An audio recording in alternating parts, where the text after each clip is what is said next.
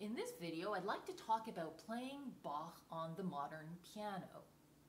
Of course, Bach never composed for this instrument. He did try out an early prototype of the pianoforte twice in his life, at least, but those instruments were quite different from what we have today. Today's pianos are louder, much larger, we have pedals, and it's built to project in a very, very large space.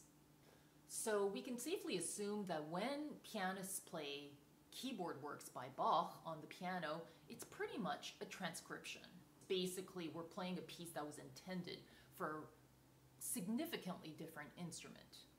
But very often, when pianists play Bach on the piano, they almost become a totally different musician. Even physically, often the fingers become much more stiff, the whole body becomes more stiff, and the sound becomes dry and the tempo is inflexible.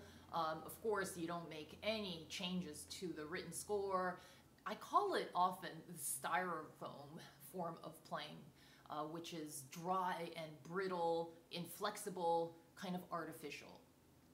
Is that really the way Bach played? Well, this was a man who composed some of the most passionate music of all musical history. He was a very active man. He worked hard, he composed a lot, and let us not forget that he sired 20 children during his lifetime.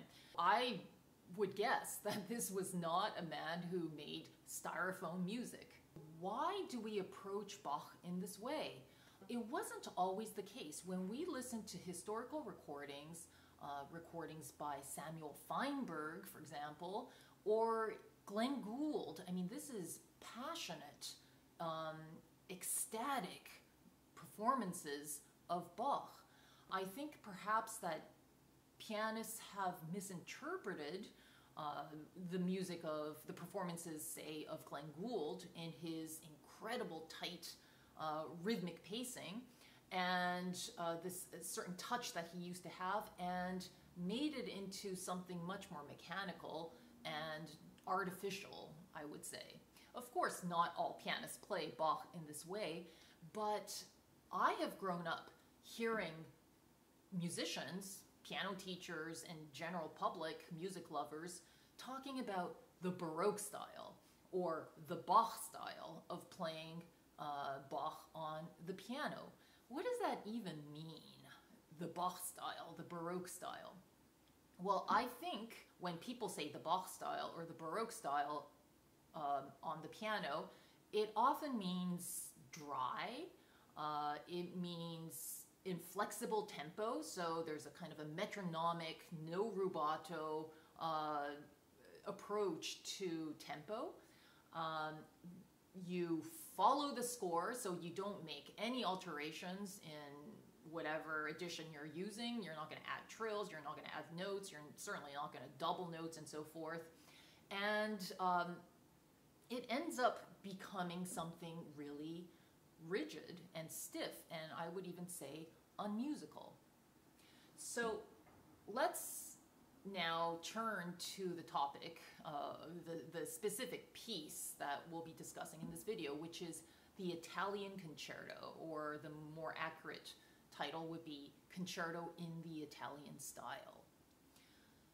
The Concerto in the Italian Style, or the Italian Concerto, was one of the few works by Bach that was published during his lifetime as part of the Klavierübung, Book 2.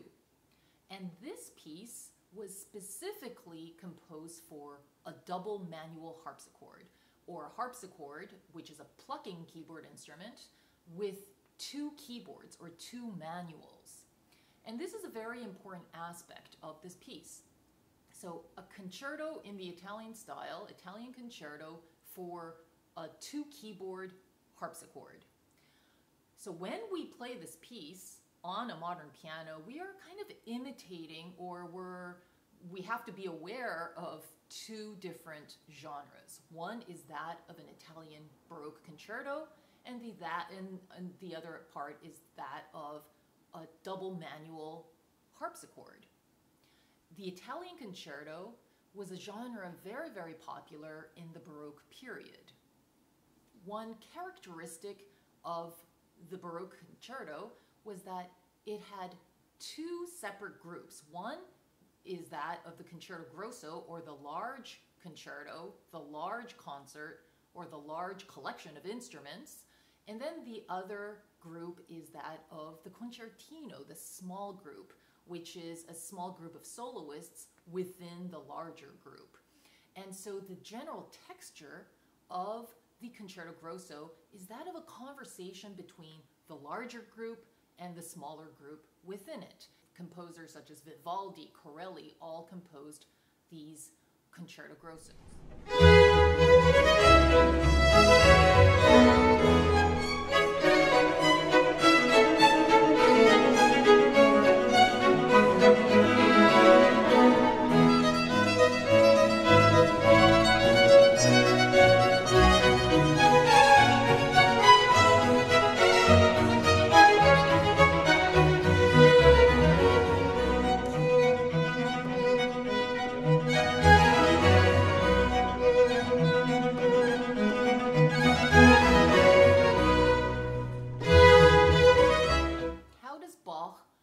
Recreate this effect of the large group and the small group, or the concerto grosso and the concertino.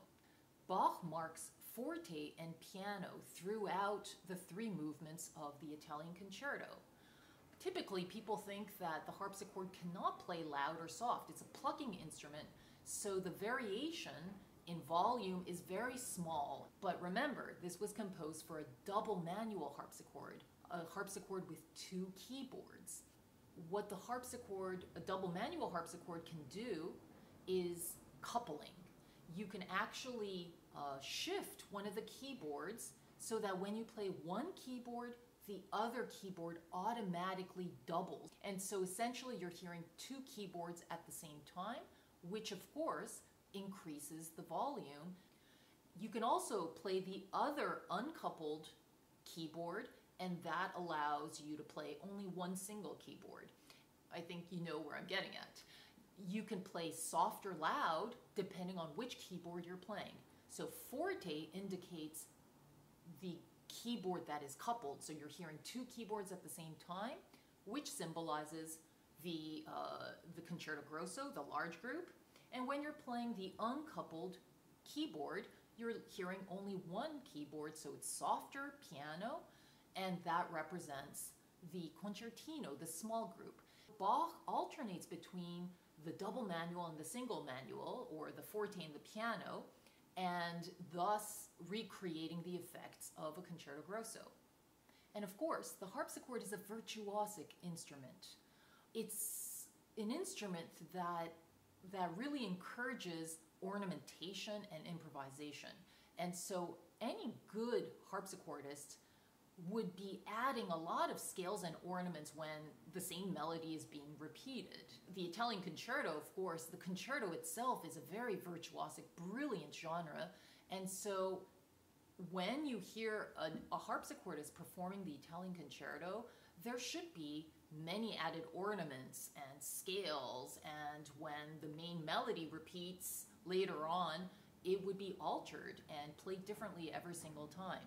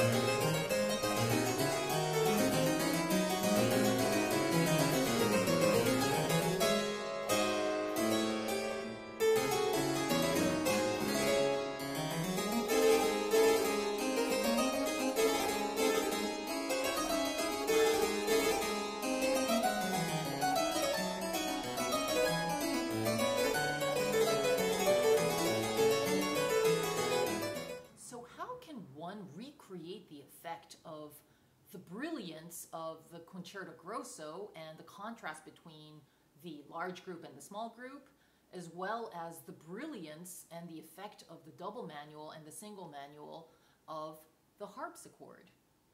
And so that's my issue with how pianists typically play the Italian concerto on the modern piano. They don't do anything. One argument could be, well, the piano can definitely play loud or soft without, the benefit of having an extra keyboard, and so we can just simply play louder or softer.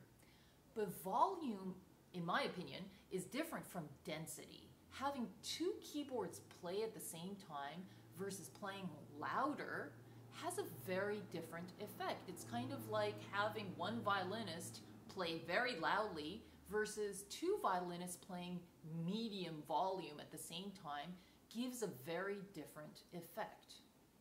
Another thing to keep in mind is the texture of the writing.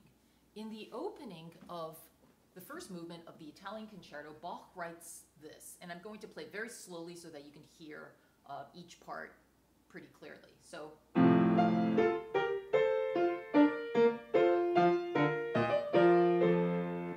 you can see that the left hand has a very thin texture because it's only playing one note at a time.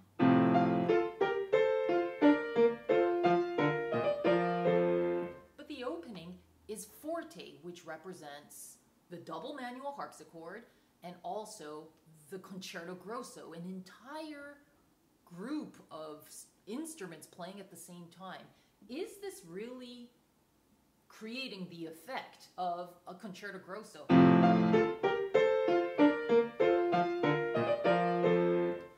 If the pianist simply plays louder, it begins to sound like he or she is forcing the instrument beyond what the music asks for, right? Which is just single notes.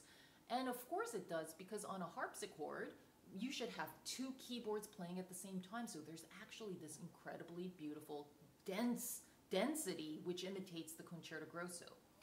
And so what I do is to double certain passages. Instead of that, I go, so I'm doubling the right hand with the left hand. And then instead of single note here, I play octaves.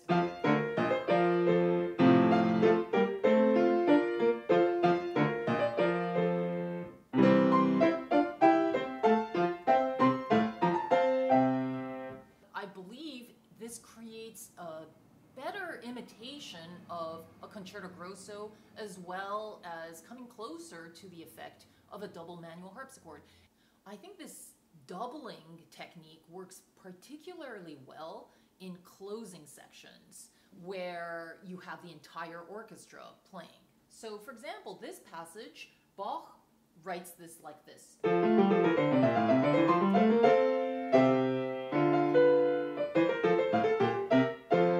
So that's written forte. After this, that's written in piano. And so you can see that the cadential passage is the concerto grosso, and then he switches to the concertino. In order to create a greater contrast between the two, I do this.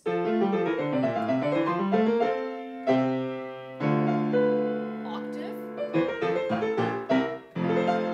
And then back to what is written on the score. And I think that, again, gives a greater contrast between the density of the concerto grosso and the concertino.